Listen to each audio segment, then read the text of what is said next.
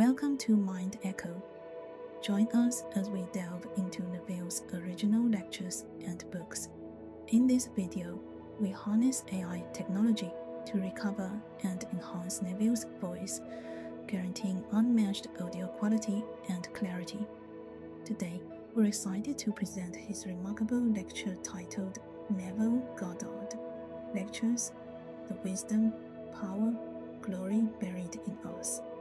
Sit back, relax, and enjoy the wisdom of Neville Goddard. Blake said, "Why stand we here trembling around calling on God for help, and not ourselves, in whom God dwells?" Well, does he dwell in us as something other than ourselves? Or did he actually become us, become man? I will tell you, you are the being that became man. The being Blake refers to as God. God is your own wonderful human imagination. It did not begin in your mother's womb, and it will not end in the grave. This is the pre-existing being, the being that existed before the foundation of the world, and you emptied yourself completely for a purpose. Tonight, we will try to touch on that purpose. So Paul, in his letter to the Philippians, speaks now of God in action as Jesus Christ. He said, "Though he was in the form of God, he did not consider it something to grasp, but emptied himself, a complete emptying of himself, and took upon himself the form of a slave, and was born in the likeness of men. And being found in human form, he humbled himself and took upon himself the cross." Phil 2:6-9. This body is the cross that he took. Now, this is all behind us. The being spoken of here, we are that being. Now he tells it as though there is another, and he said, "Therefore God has highly exalted him, and bestowed on him the name that is above every name, that at the name Jesus every knee should bow, on earth, in heaven, and under the earth, and every tongue confess that Jesus Christ is Lord, to the glory of God." Phil 2:9-11. You read this, and you think he is speaking of another. He is not speaking of another. It is you who completely emptied yourself. You had all the glory of God, and all the power of God, and all the wisdom of God. And you were not pretending when you became man and were nailed to this cross that is man. You couldn't pretend it and accomplish anything. You had to completely empty yourself of your power, your wisdom, and your glory, and actually take upon yourself the humility of a garment of flesh and blood which enslaves you. For you have to cater to it from the cradle to the grave. You feed it, you bathe it, you wash it, and when it cannot assimilate what you give it, it has to eliminate. And then, having eliminated, then you have to clean the body again. And so, from the cradle to the grave, you are enslaved by this body on which you are crucified. Now, Christ is crucified on man. He is buried in man. When he rises in man, that is the risen Christ. And there is conferred upon the risen Christ, in the experience of men, the divine name, Jesus. Through this experience, a new age is ushered in.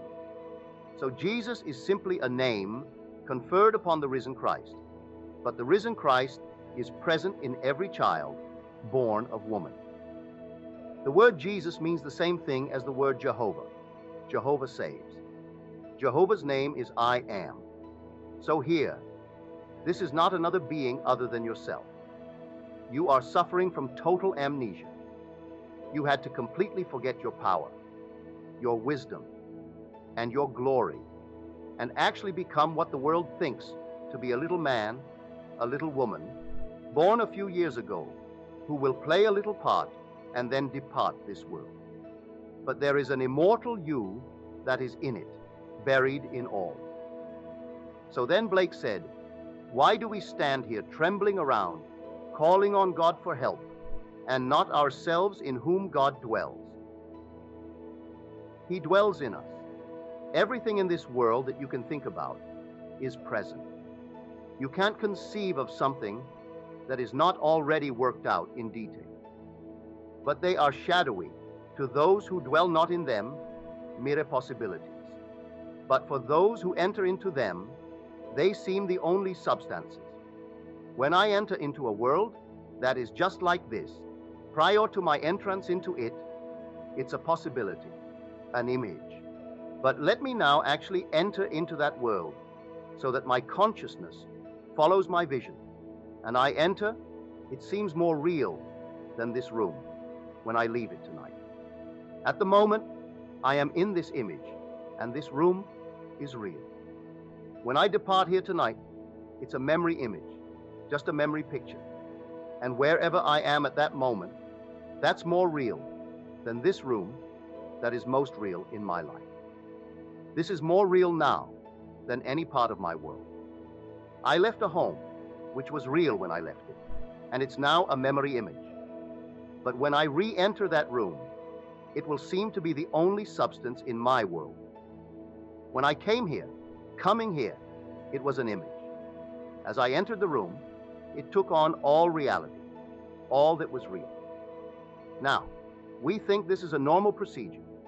No, everything in the world exists, just as this room exists, and your home that you left exists, and everything exists. The job you want exists. It's only a dream, a mere image. While you're not in it, but when you enter into it, it seems while you are in it to be the only reality. And you can't conceive of a state, not one state, that is not already worked out and finished, waiting for occupancy, waiting for someone who desires to experience that, to enter into that state. To come into this world, you emptied yourself completely of your power and your wisdom and your glory. The day will come, having gone through the gamut, the God in you, which is your very self, not another, he's actually your very self, will rise in you, and you are he. That rising in you is of the being that emptied itself. Then memory returns, and then is conferred upon you that divine name, which we are told in that letter to the Philippians, when it is heard, every knee is bowed, in heaven and in earth and under the earth, and every tongue confesses that Jesus Christ is Lord, to the glory of God, because you are God. But in order to come here and take on this limitation, you could not pretend. No one can get anything out of this and pretend that they are a man. They had to actually become a man and take upon himself all the weaknesses and all the limitations of the flesh. Now, does the Bible in any way suggest it? Yes, we are told in the book of John, the very beginning, in the beginning was the Word, and the Word was with God, and the Word was God, 1:1. Now, the Word became flesh and dwelt within us, 1:14. If he was with God and was God, that certainly implies pre-existence. Before Abraham was I am, 8:58. Does that not imply pre-existence? Tell me, Master, who sinned, this man or his parents, that he is born blind? I tell you, neither this man nor his parents, but that the works of God be made manifest in him. 9:2.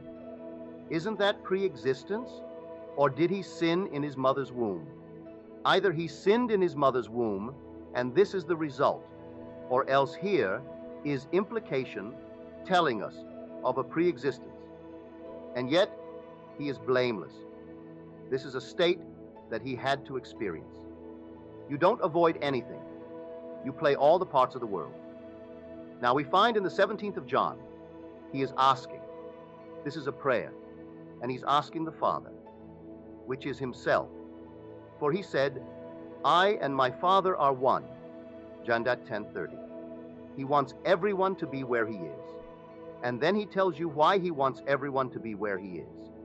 That they may see my glory, that thou gavest me, and the love with which thou loved me before the foundation of the world.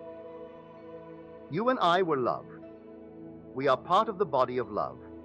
We were loved before the foundation of the world.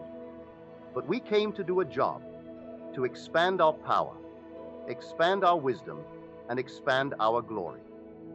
And to do it, we had to come down and reach the limit of contraction, which is man, the limit of opacity, which is doubt, and completely forget the being that we really are, and doubt that we ever were, or that such a being ever existed. So here we are in this world, in the limit of contraction and opacity. Then comes that moment when the risen Christ now, Christ who is in us, but so asleep, he appears to be dead, completely dead, and then he is disturbed. The storm wind, which is spirit itself, begins to stir him, and he wakes to find himself encased in his tomb. He comes out of his tomb, but it begins with his resurrection. He rises first before he is born from above.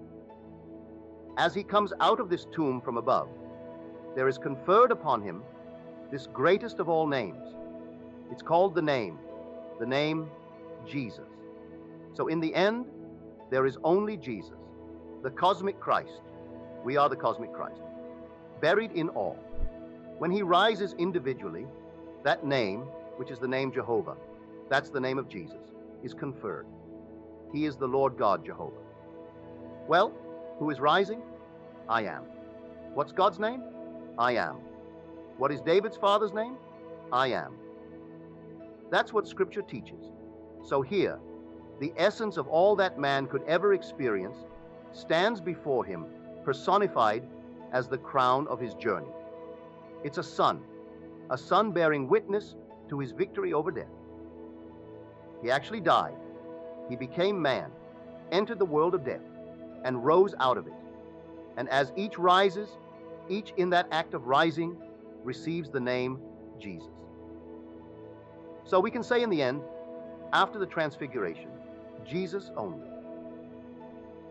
All are gathered into one body, and that one body is the Lord Jesus Christ. So in this world, all things appear to be, and as they appear to be, they become what they seem to be.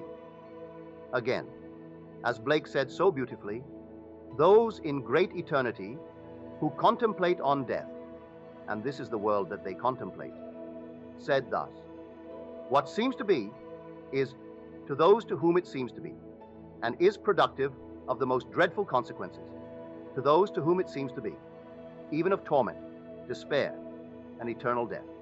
But divine mercy steps beyond and redeems man in the body of Jesus. Jur, plot 36, lon 50. When it seems everything is lost, then you begin to awake, and you awake within yourself. You don't see another. It's you who awakes, and it's you who goes through every stage of the entire drama. It's all in the first person singular. It's all in the present tense. And there's not another. It's you. You are the Christ Jesus spoken of in Scripture. Christ in you is the hope of glory, called by 1:27. Do you not realize that Jesus Christ is in you? To call 13:5. Well, where is he? Say, I am. That's he. So why call upon another? Why stand we here trembling around, calling upon Christ Jesus as another, and not ourselves, in whom he dwells? He dwells in me as my own wonderful human imagination, and there never was another. I got a card today from Norway. Many of you know this lady, and she reminded me in the card that she said to me on occasions, if there is one place in this world that she would like to visit, it would be Norway. But she felt she couldn't afford it. She could ill afford to live here, far less go to Norway. But if she could go to Norway, it could be to make a picture, to appear in a picture. Well, she writes from Norway today, stating that she is working on a picture being done in Norway, and her dream has come true. And here is this lovely picture of one of these beautiful inlets in Norway. So there she is. How she got it, I don't know. It doesn't really matter. but it was a mere shadow in her world prior to this, standing here talking to me, voicing this request. And I said to her, as I would say to you, dwell in it. If you were in Norway, how would you see the world? You would see it from Norway. You wouldn't see it from Los Angeles if you were in Norway. Don't ask me how you are going to get there. So you have no money, you can ill afford to buy food, but you want to go to Norway.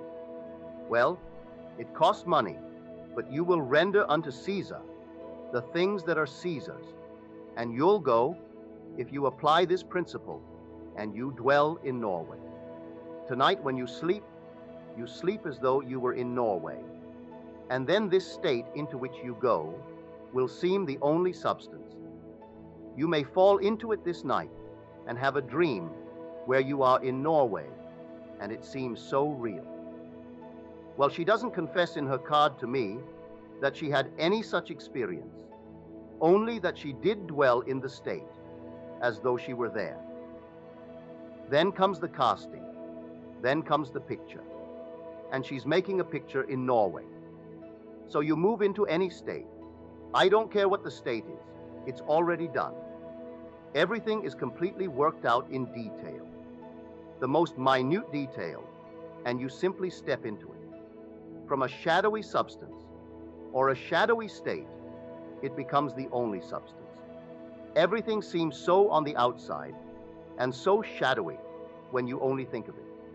When you enter into it, it takes on reality, and everything seems as completely real as this room seems real now. So here, the being that is housed in you, when you say, I am, that was in the beginning with God, and it was God. In the beginning was the Word was with God, and the Word was God. You are not another. You are the creative power and wisdom and glory of God. But you as God had to completely empty yourself of this glory, this wisdom, and this power, and not pretend you are entering the graveyard called Earth.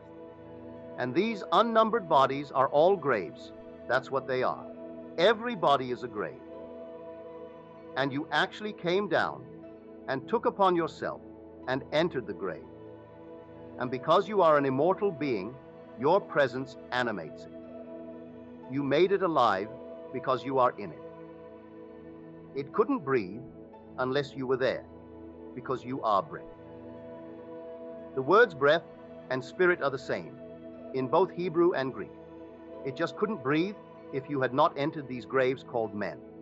I mean generic man, male, female. So you came right down into it and animated it for a purpose, and you completely forgot, so you don't recognize your own brothers when you see the other, and you war against them as though they were others. You are told in this passage that I quoted tonight in the 2nd chapter of Philippians. It starts with this lovely thought: let each of you think not only on his own interests, but also on the interests of others. And let this mind be in you, the mind that you have with Christ Jesus. 2:4. The same mind. It's not another. You can't tell it any better. How could you tell it more beautifully than my interest should be your interest, and then it should be our interest? Because really, basically, we are one when these garments are finally taken off. They are taken off one by one, and we re-enter the one body that fell. In the end, only one being, the glorious being that is the Lord God, who is the Father of the entire drama. So, I got this letter this week. In fact, I got it last Monday. All are coming close to it. He gave me a series of dreams, all on a single night. The final one is the cue to the dream, like 3 stages. In it, he saw a baying, and to him, it was a huge monkey, a horrible thing, and it clung to his back. He said, I wasn't afraid of it, but it seemed unclean and strong. I wished it would go away, but it wouldn't. And then it began to make love to me. And that annoyed me, but I was not afraid. I didn't want to hit it or tear it off. because I thought it could even kill me. But even then, I was not afraid of it, though I felt it had the power to kill me.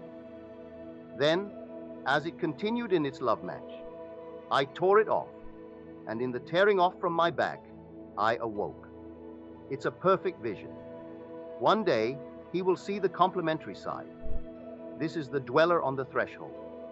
This is man's symbol of his misuse of the creative power of God, that is, the misuse of his imagination.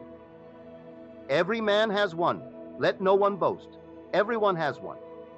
Every time you have misused your imagination by imagining something unlovely, either of yourself or a seeming other, you feed this monster. You brought him into being by your misused imagination. You also brought into being one that he didn't see, but he will one day, a glorious being, an angelic being, beauty beyond measure. And she is the personification of every lovely imaginal act of man. One day, you will meet them together, and you will see this monstrous being, just like a huge, I would call it an ape or orangutan. But it speaks. It has this guttural voice, and it speaks. Then you will see this glorious being that is also your creation, but you don't know it. They seem completely independent of your perception of them. This one, you see nothing leading to you. And here, you see this beautiful creature, an angelic being. You see nothing attached to you. Suddenly, as this one begins to speak, it calls this one mother. And you are so annoyed with this monstrous thing, calling this angelic being mother, you pummel it, you beat it. You realize it gloats, and it grows on violence. Every blow, it becomes stronger, and it loves it. It loves every violent act of yours, even on itself. It's like a masochist, appealing to you to be violent, even on it. Then you realize, this is my creation, and so is this one. This is all that is good in my world personified, and this is everything that is evil and horrible in my world symbolized. And you make yourself a pledge, for there is no one to whom you can swear. God has no one to swear but himself. So finding no one, he swore by himself. And you will swear by yourself that if it takes you eternity, you will redeem this monstrous thing that should not live. It never should have been brought into being, but your misuse of power brought it into being. As you pledge yourself that you will redeem it if it takes you eternity, at that very moment, it dissolves. It dissolves before your eyes and leaves no trace of ever having been present. But as it dissolves, the energy isn't wasted. It comes back to you, and you feel a power that you have never experienced before. That is, you don't remember ever having such power, because the whole thing returns to you. It's only misused power, and power cannot be wasted. It will simply coalesce into a garment like this, but it cannot be wasted. So it returns to the one who used it and misused it. And on the other hand, as it returns to you and you begin to feel the power that returns, this beautiful creature glows like the sun. And then you awake. So everyone will one day be confronted with these two. They are self-creations, and man goes through in this world creating both of them. He feeds this one with every lovely, noble thought he ever entertained, and he feeds this one with every ignoble thought he ever entertained. As he goes into violence, this one gloats, and it grows in it, and this one remains unfazed. But every time you entertain a lovely thought on behalf of another, this one is fed, and it gets more and more glorious, more and more beautiful. So this thing that clung to him like a monkey or like a cat, the same element would take their form, as someone wrote concerning a cat. It was a vicious thing that seemed about to claw the hand. He wasn't afraid of it, and yet he didn't like it. That's only the symbol of the misspent imaginal power that is God. For God in man, that divine body that is crucified upon man, is man's own wonderful human imagination. There never was another God, and there never will be another. That's the only God. So while we are unmindful, because we gave up everything, we can still hear the voice of one who has heard it from within, the voice of one who has risen from the grave, and believe him to the point of testing. Put this to the test, as this lady either wittingly or unwittingly put it to the test, and then she can write from Norway. Well, she couldn't afford the passage of a ferry boat. She wouldn't know if there were a ferry between here and Catalina. She couldn't take it. She was reduced to that state, and yet she can write me from Norway, where she is making a picture. All because she dared to imagine she was in Norway. She reminded me of that moment with me when she simply expressed the desire of all the places of the world that she would like to see. It would be Norway. But she got a job in a picture, and there she is now, making her picture. So don't discount this principle, just test it. As we are told in that 13th chapter of 2 Corinthians, do you not realize that Jesus Christ is in you? Unless, of course, you fail to meet the test. 13.5. I trust you will not discover that we have failed in the test. And so he knew exactly what he wanted, and he entered the state, and the state took on substance, and became to him real. I have gone into world after world, and when I step into these worlds, it is the only reality. And this that I leave behind, like my apartment tonight, it's only a shadow now, just a shadow. I expect to return to it, to find it wrapping itself around me and taking on substance, taking on reality. But at the moment, this room is far more real to me than any place I've ever visited. It may not be as thrilling, but it's more real at this moment. And wherever I am at that moment, that place is real. It takes on substance, but it's only an image. So I walk into an image. Whether I walk physically from here into another image, or whether I do it as I do it constantly, from my chair or from my bed, I see a world, and into that world I step, and the world becomes real and surrounds me. People are real just like these, and everything about it is real. The body that I wear is real. Where did the body come from? Isn't that also in my imagination? Where did the clothing come from? I sleep in the nude. I've slept in the nude for the last 40-odd years, regardless of winter, summer, spring, or fall. If it's 10 below, I get under those, and in a matter of seconds, I am warm, if I have enough covers on me. But it gives me the freedom I enjoy, having once tasted the freedom of sleeping in the nude. Well, I was in the nude when I stepped into this world, and yet I'm clothed. Where did the clothing come from? Where did the body come from? I knew the body was on the bed, I knew that much, and I knew that body was in the nude. And here I am clothed, and I am in a body. I know my identity. I know exactly who I am. So where did it all come from? The power begins to return, and that power can clothe itself in any form in the world. It's a protean being, yet that identity remains unchallenged forever and forever. Yet you will bear the name, that divine name that is above every name, and the name is Jesus. So no one sees him here, but we will all know him, because all will be Jesus. In the meanwhile, the power of God, which is Christ, is buried in us.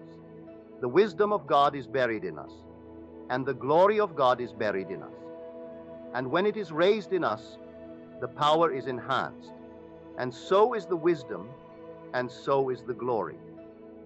So you are a pre-existent being. You did not begin in your mother's womb. You cannot end in the grave. You were before the foundation of the world.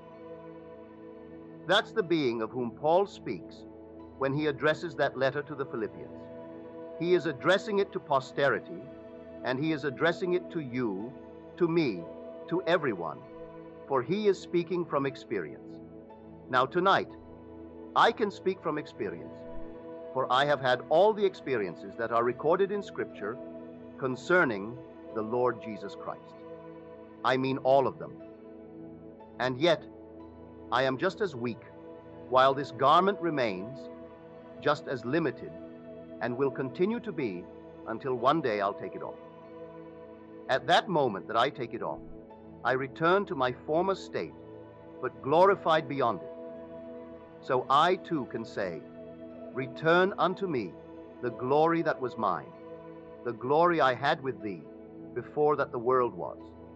I have finished the work that thou gavest me to do." Genesis 17:5. What work? He proclaimed through his servants, the prophets, what would come to pass, and only God could fulfill them. So God himself emptied himself of his wisdom and his power and his glory, and took upon himself the opacity and the concreteness of death, and then went through the entire gamut, and then he came out victorious over death. And when he comes out as the victor over death, his power returns, his wisdom returns, and his glory. But by reason of the experience, each is enhanced. And now he expands beyond what he was prior to coming into the world of death. So let no one scare you. Let no one frighten you. You are a prenatal being, a being that has pre-existence. And the existence did not begin some 6,000 years ago. It was before the foundation of the world. So when our scientists tell us, and they change it every year, they jump by billions.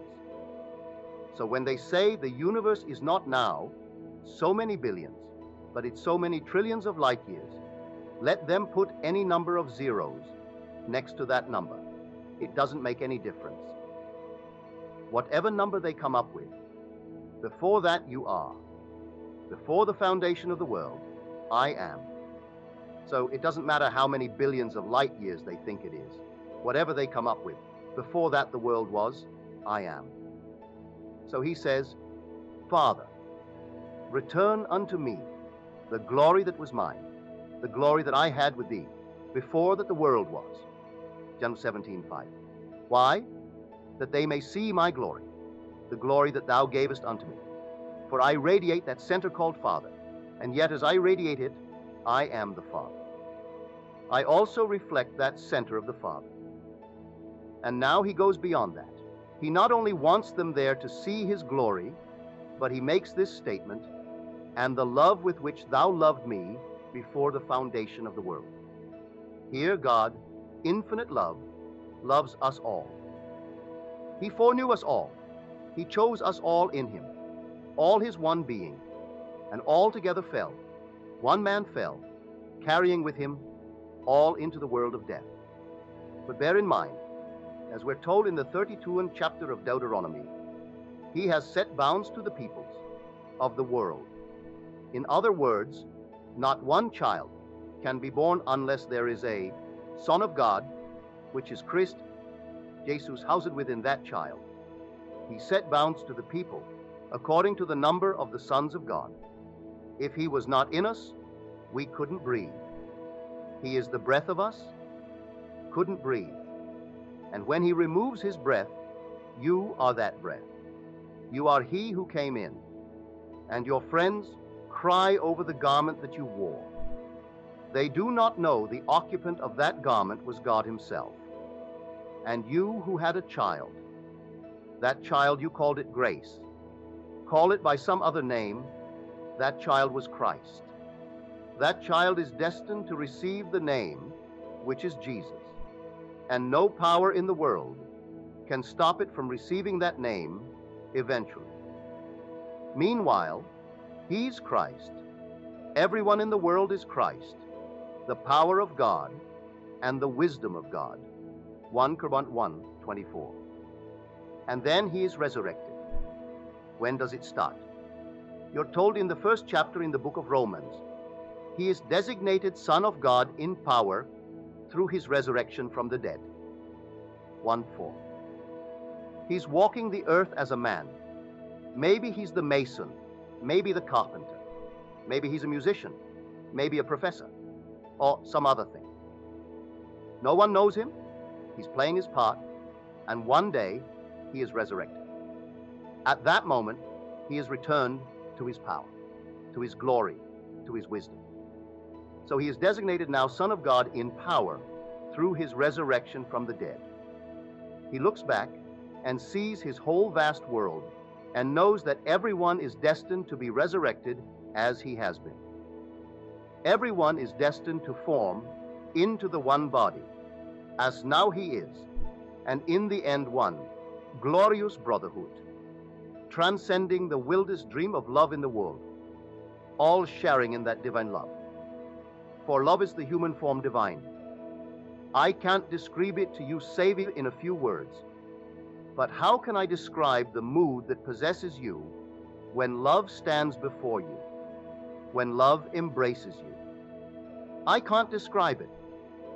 It is an ecstasy beyond anything that the word ecstasy could describe. You speak of ecstasy.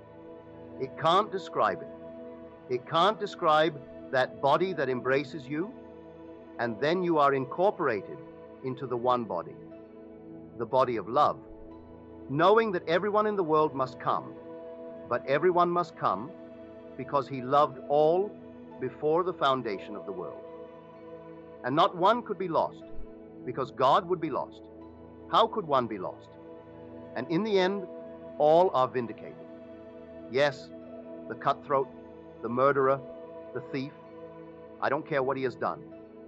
In the end, everything is vindicated, like the blind man in the 9th chapter of the book of John. No, not this man nor his parents, but that the works of God be made manifest in him. One day, I was confronted with this huge sea of the imperfect, and I played all those parts.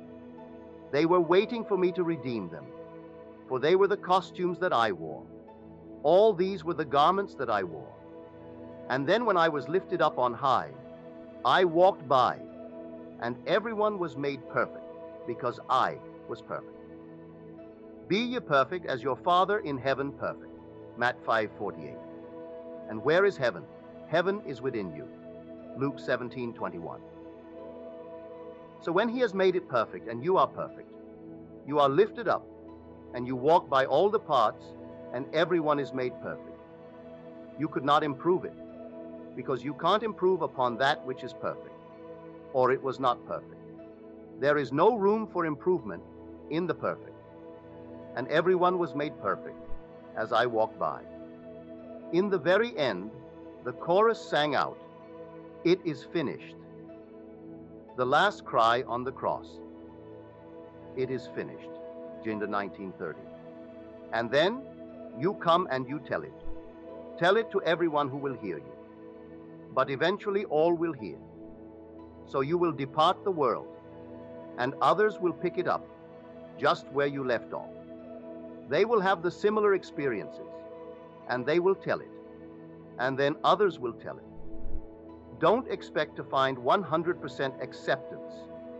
There are those who will believe, because you have used Scripture to support your argument, and those who will disbelieve doesn't really matter.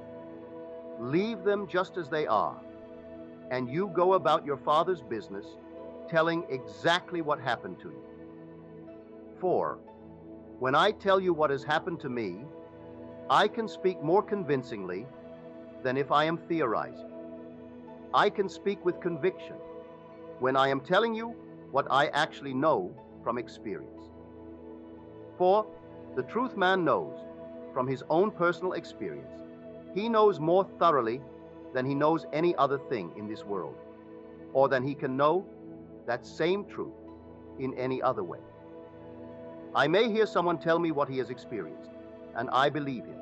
I trust him, and I will say, yes, I believe you implicitly, but I can't speak with authority. It's hearsay. I can't go into a court and be a witness unless I witnessed it myself by experience. I can't come in and say, well, I heard it said. That doesn't matter. I must come in and say, I know. Here is an assured, I know. Not I believe, nor I think, but I know. How do you know? Because I experienced it. And so, bring me 2 witnesses. I have one on the outside. That's Scripture. Now I must parallel Scripture. Well, have I had experiences that parallel Scripture? Yes. Then there are 2 witnesses, and when 2 agree in their testimony, then that is conclusive. Here is Scripture, and here is mine, dovetailing Scripture. Well then, I have 2 witnesses. One is the written word, and one is the living word, interpreting the written word. And so, step into the kingdom, for you brought back the truth of God's word. He sent you the living word to interpret and verify the written word, which he gave to his servants, the prophets. Now that you have actually interpreted Scripture yourself, by unfolding Scripture within you, enter the kingdom. For that's the only purpose for living. There's no other purpose, he said in these words of the 8th chapter of 2 Corinthians. You know the Lord Jesus Christ, who though he was rich, yet for your sake he became poor, that by his poverty you might become rich. 8:9. In dollars and cents, no. He was rich in power. He was the power of God. He was rich in wisdom. He was the wisdom of God. He was rich in glory. He glorified God, gave it all up, and became poor, and entered the world of death, that by his poverty now you may become rich. So when you awake, you are the Lord Jesus Christ, and there never was another. There is no other. Now let us go into the silence